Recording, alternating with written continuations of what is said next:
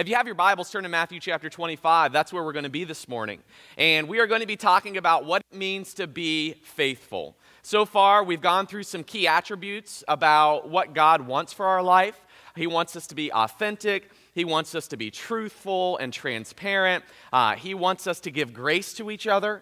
And so these are the things that we want to strive for, the values that we want to strive for. And really, when we talk about faithfulness, faithfulness has to do with being prepared and being in a trusting relationship with God. I don't know about you, but I like to take trips. I like to go on vacations. We like to go to the beach. We like to, go up to an O's game. I mean, we do like to travel around, Angel and I. But it's tough traveling with kids. I mean, it's kind of a nightmare, actually. But yeah, the last time that we went anywhere, our kids did pretty good. I mean, they were in the car for 3 hours. They did a pretty good job. But I have always been an overpacker. Anybody else an overpacker when you go on trips? I've always been an overpacker. If I go for 2 nights, I'm preparing for 5. Because, hey, you never know what could happen. Get wet, anything could happen. So why not have more than what you need? Any more, I'm just like, if it can't fit in my book bag, it's not going, okay? I don't like to pack. I don't like to spend time on packing. But we will pack. And when we go on trips, kids with us, very fun. So we will entrust our children to people. And so we typically will leave our kids most of the time with our parents, right? Angel's mom and dad, and they are wonderful people. When we had a dog, we trusted them with our dog. They took care of our dog. Now that we have kids, we leave our kids with them, and we entrust the most precious, important thing that we have to them, our kids. And that's what God is going to share with us this morning. God has entrusted the most important thing that he has, his people. And he's entrusted that to each other, to us as a church family. And so we're going to look at what it means to be prepared and faithful with what God has entrusted to us. If you read through Matthew chapter 25 and you look at the beginning passages of Scripture, he starts off with this illustration. And it's an illustration about the 10 versions. 10 different versions. 10 virgins. That's my Southern Ohio accent, okay? I am from the Buckeye State. And sometimes I either make up words when I'm here or I just don't complete the words that I say, okay? So you have to bear with me. Oh, that's terrible. But he gives us this idea of 10 versions about having the right attitude. We are waiting. We have a waiting type of attitude. What we're looking at is not just waiting, not just the right attitude, but working, doing the right thing. And so we're looking at what's called the parable of the talents, and we are looking at faith in action, or in other words, faithfulness. Now in verse 14, Jesus is teaching his disciples here, and he says, for it. Some of your translations might have the kingdom of God. For it is like. Okay? They added the kingdom of God in there because that's what Jesus is talking about. For it is just like a man about to go on a journey who called his own slaves and entrusted his possessions to them. To one he gave 5 talents, to another 2, and to another 1, each according to his own ability. And he went on his journey. Immediately the one who had received the 5 talents went and traded with them and gained 5 more talents. In the same manner, the one who had received the 2 talents gained 2 more. But he who received the 1 talent went away. He dug a hole in the ground, and he hid his master's money. The first thing that we're looking at this morning is faithfulness recognizes entrustment. And verse 15, it said God entrusted his possessions, his property, to them. To who? To the slaves, or some of your translations might have servants. Jesus left this world, he ascended into heaven after his resurrection, and he entrusted his divine property to his 12 apostles, who in turn trusted that property to those who are called prophets, elders, evangelists, teachers, deacons. And then and so on to servants, to ministers, people who don't have a church leadership position, but are still followers of Jesus. God has entrusted his property to his people. That's what this parable is teaching. Now we notice this slave-master relationship. And the ancient world, it was a lot different than what many of us would think about what slavery is today. We think of Southern 1800s, 1700s slavery, which people were forcibly pushed into slavery, right? They didn't really have an option. That's not how the ancient world worked. Whenever you really talked about slavery, people would often sell themselves into slavery and be basically a hired hand by their master. They could have a good job. They could have good talents and good abilities, but they could be struggling with finding money, finding jobs, making ends meet. And so they would sell themselves into slavery, and they would live according to their master. They'd live in the same home. They'd eat the same food. It was actually a fairly decent relationship. Now, people abuse that relationship, but ancient slavery, more often than not, was not like modern slavery that we know and experience today. And so people could be administrators, they could be clothing makers, money handlers, musicians, actors, laborers. And they were like, look, I need a job. I got to provide for my family. I'm going to entrust my service. I'm going to enslave myself for money so that I can be taken care of to this master. And so when we talk about this ancient world, that's the kind of idea that we need to have. And Jesus uses this type of parable to teach us. He calls it his own slaves or his own servants. These are people like you and I who have made the willful decision to entrust ourselves to the master. And so when we look at our faithfulness, we are not talking about something that we haven't signed up for. We're not talking about something that we haven't committed to. When we decided to become a Christian and we enslaved ourselves to the King, we sold ourselves to the Master Jesus, we were willing to follow him wherever he told us to go. We were willing to do whatever he told us to do and be whomever he told us to be. That's the decision that we made. We are his property. And so when Jesus entrusted this to us at his ascension, he is giving us a certain amount of responsibility according to our ability. And so if a key phrase that we could focus in on this morning, it would be this. Faithfulness means holding oneself accountable to the terms previously agreed upon. As a Christian, we agreed to this. We signed up for this. And so have these servants in the parable. Now look what it says in verse 15. To one he gave 5, to another he gave 2, to another he gave 1. So we do notice that this entrustment comes at a varying degree of God's choosing. God looks at a person's ability and he says, I'm going to entrust you with a certain amount of responsibility. Now, just because we're different in function does not mean we are not equal in value. Are you with me? Just because certain people have certain amounts of responsibility, some more than others, does not mean that one person is more valuable than the other. That's very, very important. My job up here on Sunday morning is no more important than the person who cleans the bathrooms, or the person who teaches our kids, or the person who prepares communion in the back. We are all equal in value, but different in function. That's very, very important because sometimes we can be arrogant and prideful and we can think that this is all about us when a church family says this is all about each other. And so the same thing, it's like this, husbands and wives. Women and men are not equal in function, but they are certainly equal in value. We were created to be different. And men who try to be like women and women who try to be like men, it just doesn't work. Why? Because we are biologically different. That's how we were created. And so it's the same thing with servants in the church. We are different, but we are equal in value. And so the person who has 5 is equal to the person who has 2, is equal to the person who has 1. That's what Jesus is teaching.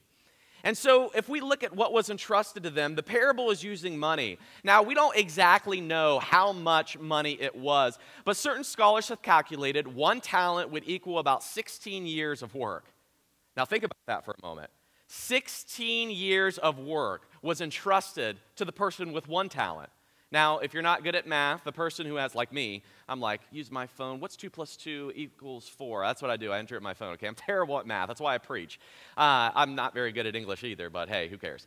So 2 talents to the 2-talent man was 32 years, and then 5 talents was about 82 years. We're talking about a lifetime's worth of money was entrusted to this individual who had the 5 talents. And that's what God gave to him. So we're not talking about just a little few things like, hey, watch my dog, okay? We're talking about something that is very, very valuable, very, very important, something like your kids. And so Jesus uses money for the sake of the illustration. And I'd like to point out this. Jesus' entrustment comes at a different quantity to the different individuals. Some are entrusted with more. That's simply how it is. And so a true church family will celebrate diversity. We will celebrate our differences because we are more concerned about getting things right with God as a group rather than getting things right for ourselves.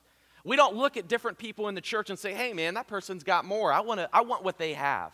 We should celebrate where each other is and what each other has and not grow jealous and envious, but work together as a group. That's what a church family does. And so faithfulness is not disconnected from community. They are working together. If I could put it in a simple phrase, I would say this: faithfulness recognizes that God entrusted not just the quality of his property, the people of his kingdom, but the quantity of his property, multiple disciples. And I'm glad Jesus used 3 different people for this illustration, because here's why. Our tendency is to put one person in charge of everything. I mean, after all, it is kind of successful, isn't it? You look at a successful organization, who's usually at the top? The CEO. But what you don't see behind the scenes are the group of people holding the CEO accountable. And dude, this happens in the church all the time. People refer to me as the preacher. Let's get something very, very clear. I am not the preacher of the church.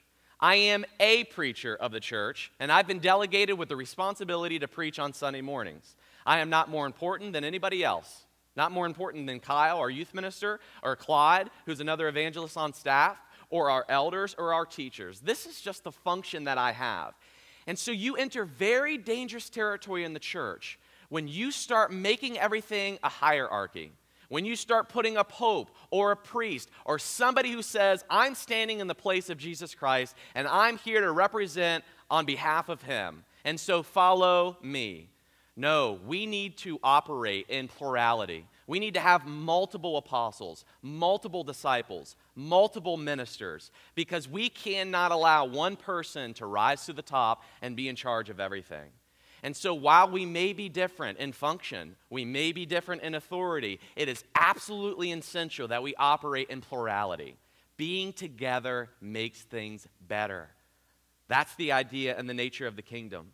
So it's not just the quality of his people, but the quantity of his property. Now look what he says. He goes on to say in verse 15, he entrusted this according to his ability. So here's the thing, guys. You may be responsible for teaching a class or preparing communion or doing a devotion or leading a life group or whatever. The question shouldn't be what you've been entrusted with. The question should be, are you faithful with what you've been entrusted with? Are you responsible? Do you take care of the small things? I had a football coach who put it like this: if you take care of the small things, the big things will take care of themselves. When God's entrusted you with his money, blessed you with a job, are you faithful in that? When God's blessed you with a husband or a wife, are you faithful in that marriage? When God has blessed you with kids, are you faithful with that? When God has blessed you with a house or with property, are you faithful with that? And here's how you know you're faithful with that. Do you use it to the glory of God? You see, that's the danger that we're going to be looking at. The danger of the faithless servant is that he started to view things as his own. This is mine. This isn't God's. And so the question this morning is this: even though we might have a different ability, are you faithful with what's been entrusted to you? John Wooden, one of the greatest basketball coaches of all time, he put it like this. He says, others may have more ability than you. They may be larger and faster and quicker and better jumpers, but no one should be superior in respect to the team spirit, loyalty, enthusiasm, cooperation, determination, industriousness, fight, effort, and character. So even though we might be different in our abilities, the question is, do you go at what God has entrusted to you with a certain tenacity and determination and faithfulness? Do you take care of what God has already given you? We should focus on the faithfulness of what we do have and not what we don't have. And this is the kind of thinking that will lead to immediate action. Look at what happened in verse 16. When God gave them something, look what they did. Immediately the one who received the 5 talents, immediately the one who received the 2, and the one who received the 1, what did they do with it? Well, the first 2, they traded and they gained more. You see, true faithfulness is acting. A faith that saves is a faith that works. And if we don't do anything with what God has entrusted us with, how can we claim that we have saving faith? How can we claim that we are faithful to God? If we aren't using our homes and our money and our time and our talents and our abilities for the glory of God, if we aren't being faithful with those things, can we honestly claim that we have a faith that saves? James put it like this in James chapter 2. You can read it on your own time. But he says, you show me your faith by what you don't do, and I'll show you my faith, but what I do. I'll show you my faith by my works. And he goes on to say, faith without works is dead. In other words, it's not saving faith. And so the people who have immediately responded to the entrustment of God, they acted in faith.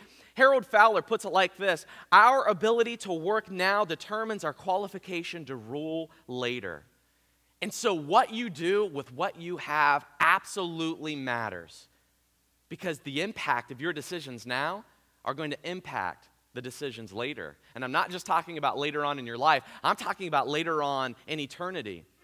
He goes on to say in verse 18, he looks at this one talent man, and look what he did. He who received 1 talent went away, and he dug a hole, and he buried it. There are 2 kinds of faithless servants: those who are in active disobedience to God, and those who are lazy and uninvolved. He's unconfident. He's uninvolved. He's not committed. He sits on the sidelines while everyone else is in the game.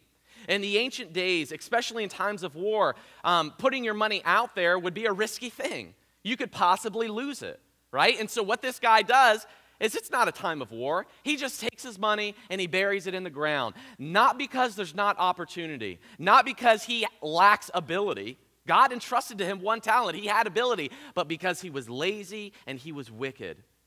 And so he tried to pick a safe place to bury his money. So what's the problem? What's the issue here with this 1 talent man? The issue is this: it was his master's money given to him to invest, not to bury.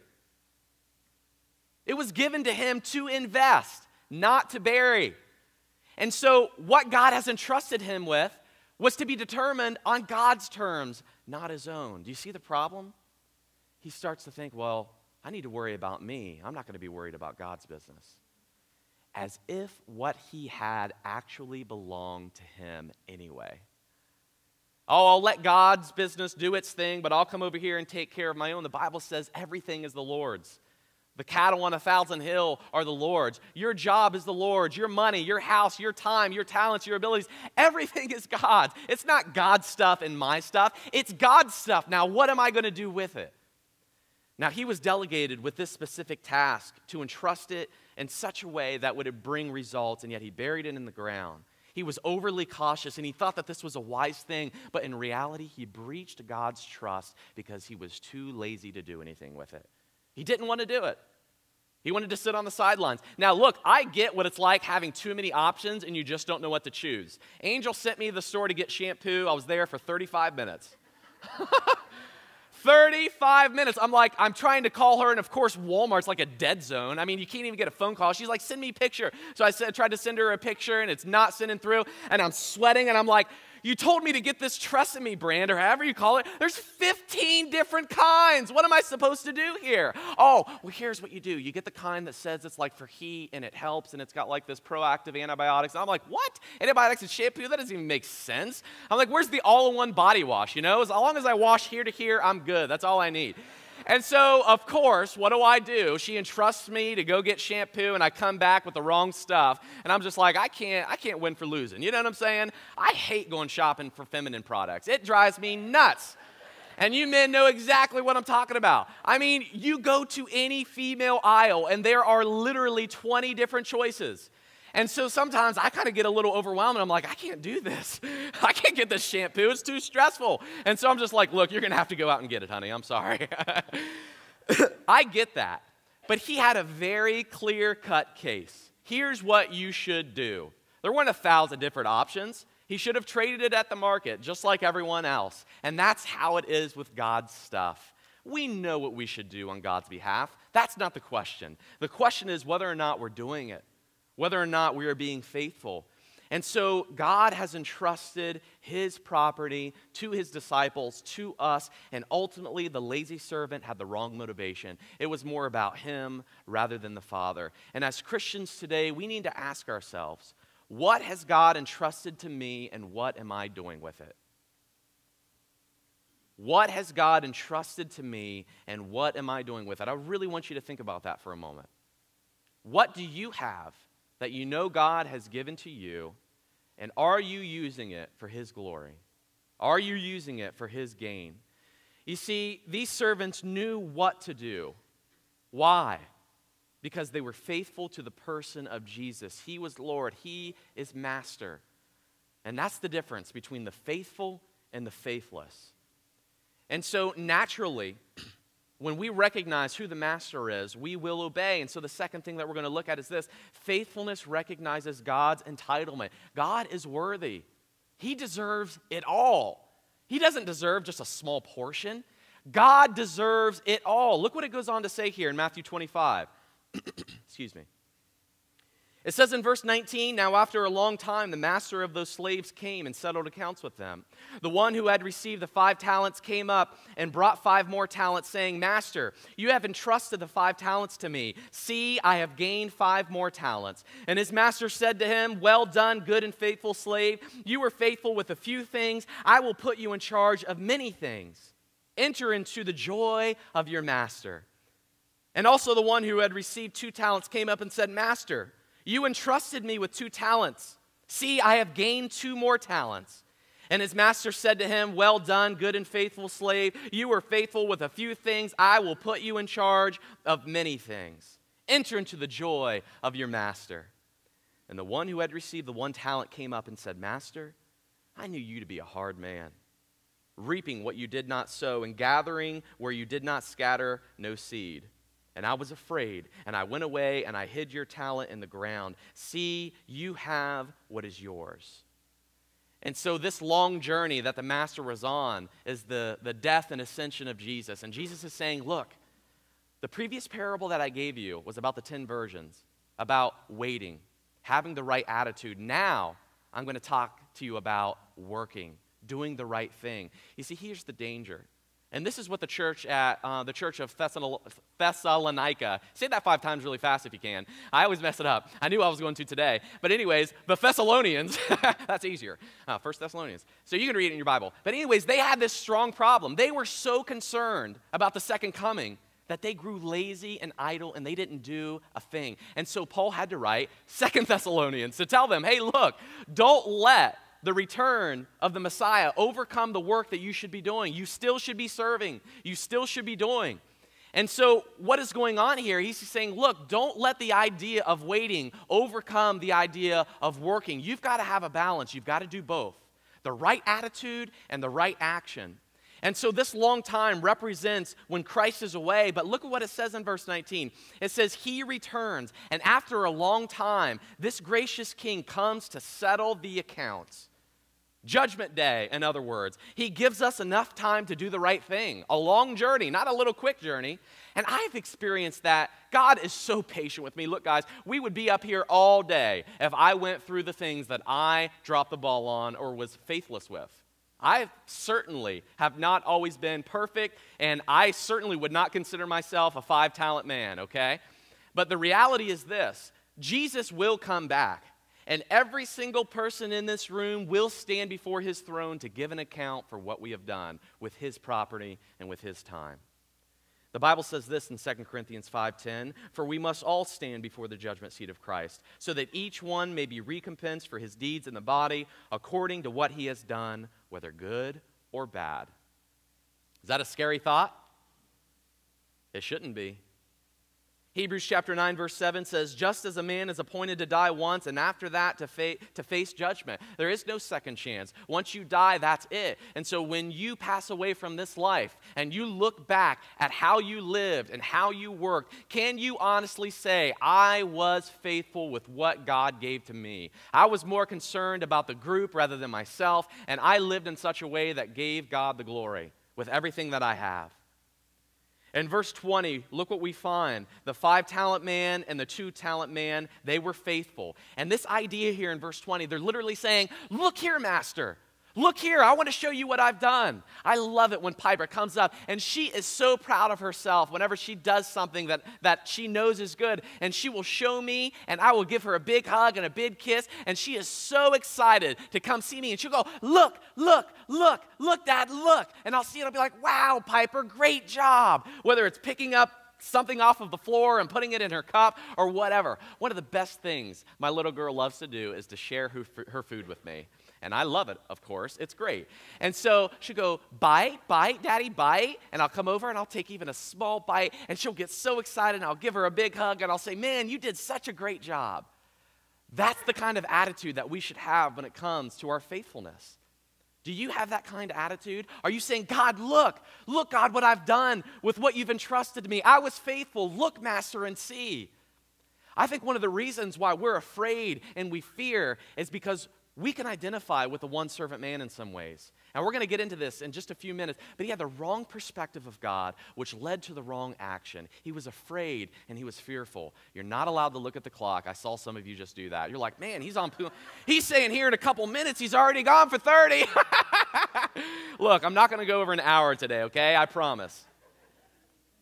But we all will stand before the judgment seat of Christ. And so these two servants have joyous, unshaken excitement to share with the Lord. Are you excited to share with God what you have done? It's not a bad thing to say, look, Master, here I am to share with you. It is His money, His time, His people. And look at what God wants to share with us. Welcome into my joy. You think God wants to reprimand the faithless? Absolutely not. He's entrusted with you in such a way that He wants to welcome you into His joy. The point isn't eternal separation. The point is eternal enjoyment. Are you faithful? At the end of the day, we should have joy when we look on what we have done and what we're going to do. When Paul looked at his ministry, he said this in 1 Thessalonians. He says in chapter 2, verses 19 and 20, he says, for what is our hope, our joy, or the crown in which we will glory in the presence of the Lord Jesus when He comes? Where's our joy? Where's our celebration? He says, indeed, you at the church, you people, you are our glory and you are our joy. Yeah, you might stand before God with a big house, a great business, wonderful clothes, cool jewelry, a great collection of things. But all of those things will be burned away. And at the end of the day, you're going to be looking at people. You're going to be looking at each other. All of those things are going to be gone. Are you going to have joy with the Master? Are you going to stand before God and say, look, Master, look at the people that I have impacted through teaching a kids class, through serving at the Welcome Center, through making sure the building is clean, through preparing the Lord's Supper, through being a part of a missions, through serving in a ministry. Look, Master, let's celebrate and have joy together. Man, it would stink if you were before God and you were alone and you couldn't point to your children, your parents, your friends, and you couldn't say, look at the joy that we have through the impact of each other.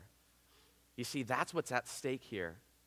And the Master certainly responds, well done, good and faithful. You were faithful over a few things. I will make you faithful over much. And so a key point would simply be this. God wants to share His happiness with you, but the condition is faithfulness.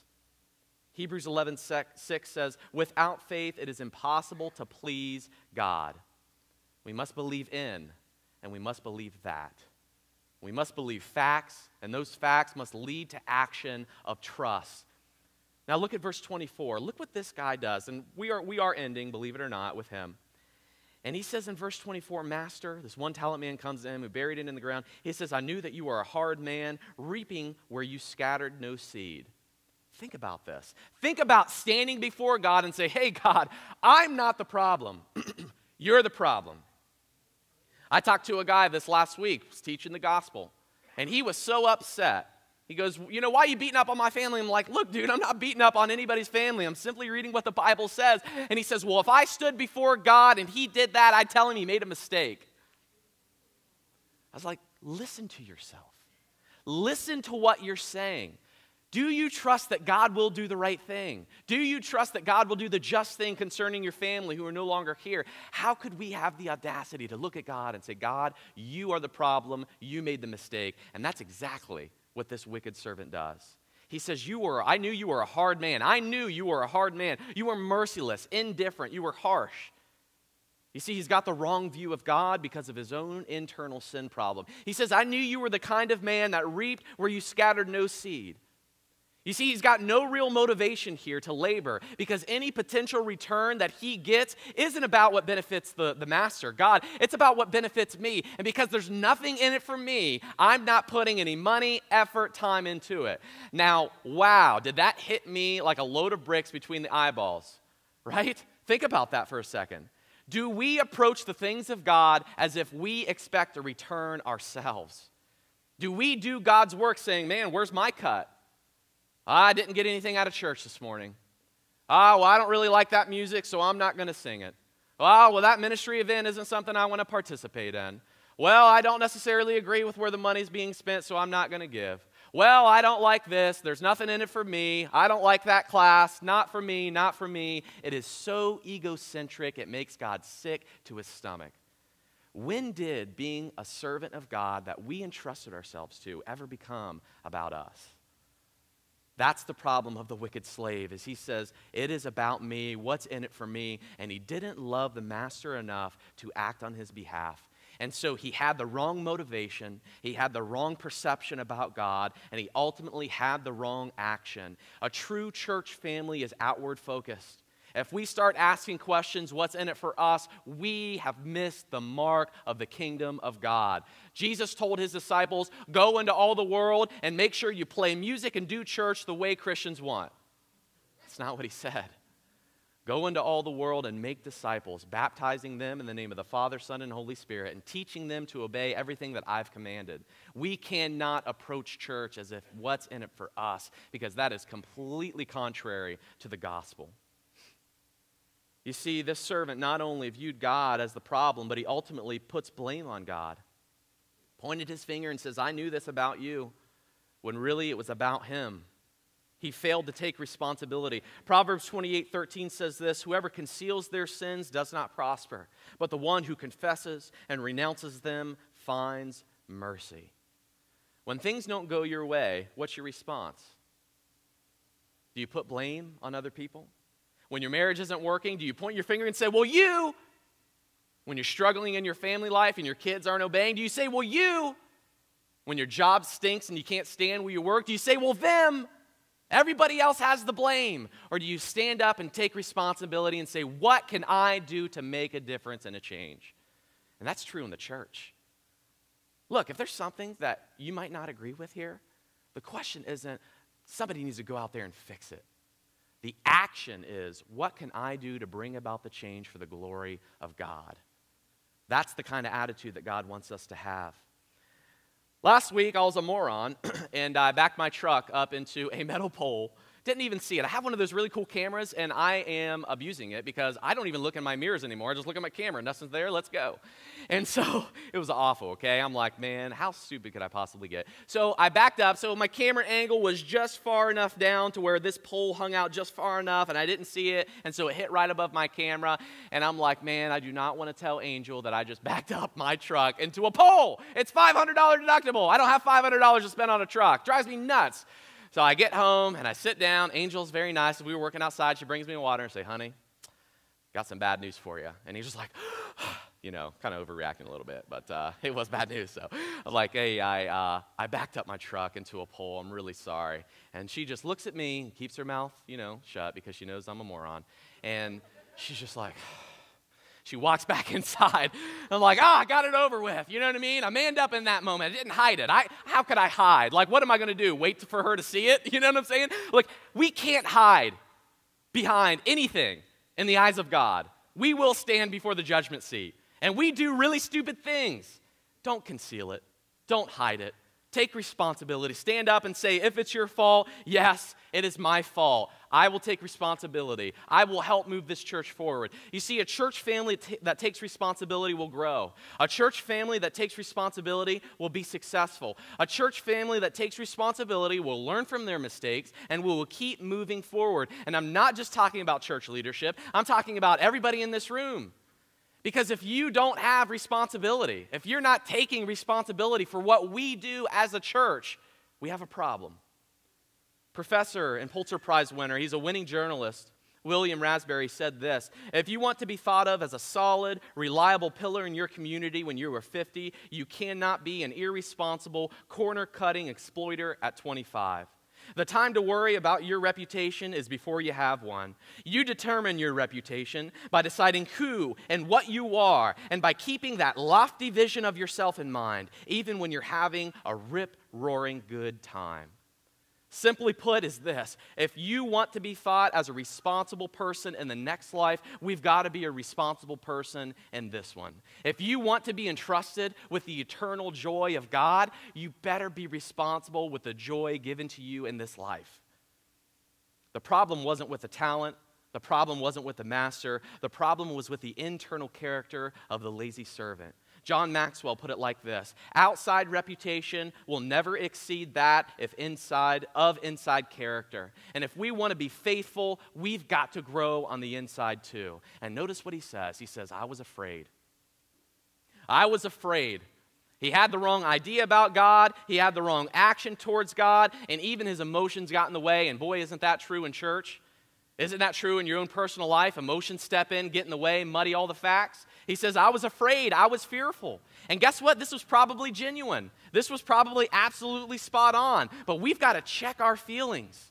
We've got to check how we feel about stuff, because the Bible says the heart is deceitful above all things. And just because it feels right doesn't mean it is right.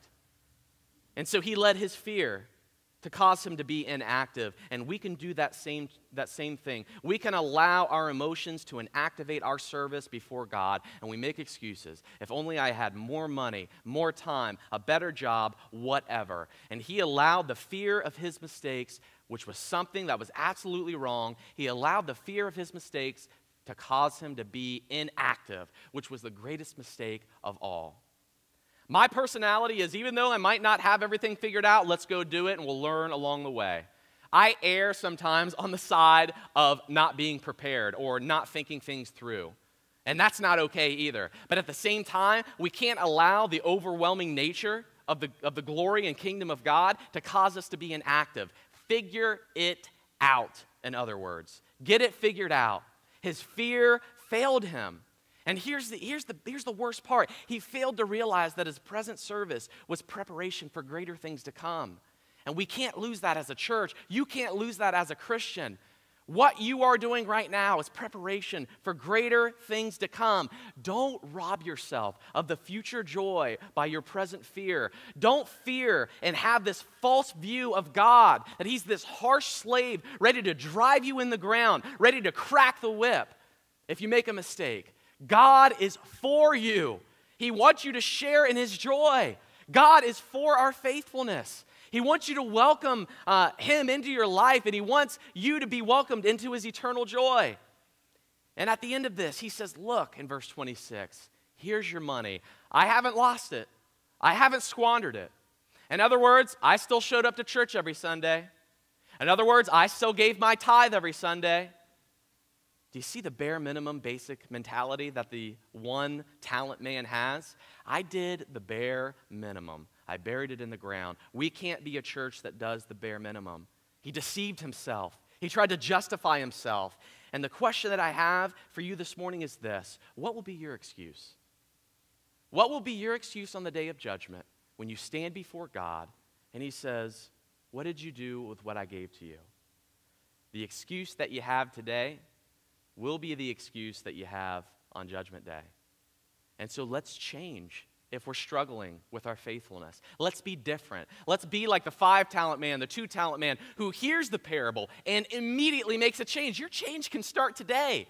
It's simply up to you.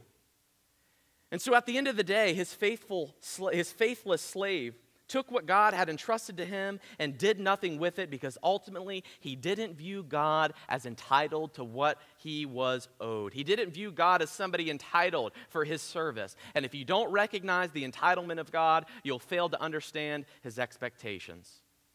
Matthew chapter 25, verses 26 and 30 says this. But his master answered him and said, "You wicked and lazy slave, you knew that I had reaped where I did not sow and gathered where I scattered no seed. Then you ought to have put my money in the bank, and on my arrival I would have received my money back with interest. Therefore take away the talent from him and give it to the one with the 10 talents. For to everyone who has, more shall be given, and he will have an abundance. But from the one who does not have, even what he does have shall be taken away. Throw out that worthless slave into the outer darkness. In that place there will be weeping and gnashing of teeth." He's wicked, he's lazy, he's ignorant, and he's foolish. That's the characteristic of a one-talent man who doesn't take what God has entrusted to him and multiplies it for his glory. And I don't want to be like that. And so today we are challenged with two things: running away from faithlessness and running toward faithfulness. Not being idle, not being consumed with ourselves or interested in what we have going on, but being consumed with what God's business is. We literally are called to buy up the opportunities presented before us. And so today I leave you simply with a challenge. Don't waste your opportunity. Don't waste your opportunity that God has laid before you to use what God has given you for his glory, whether it's talent, time, money, resources, encouragement, giving, whatever it is.